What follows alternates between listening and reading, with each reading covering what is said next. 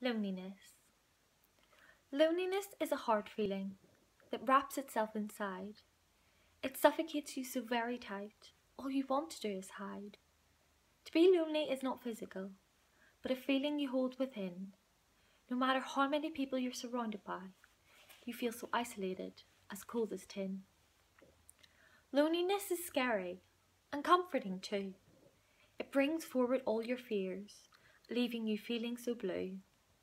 But it's also a friend, a place you can hide, where no one goes and you can hide the feelings inside. You close yourself away from the world and try and act okay, but really what you're thinking is leave me alone and go away. But you don't have to feel this way. You're actually not alone. If you look around and open wide, you'll see a different tone. People who care and love and hope, people that don't want to see you choke. They want to see the person within and throw the loneliness in the bin.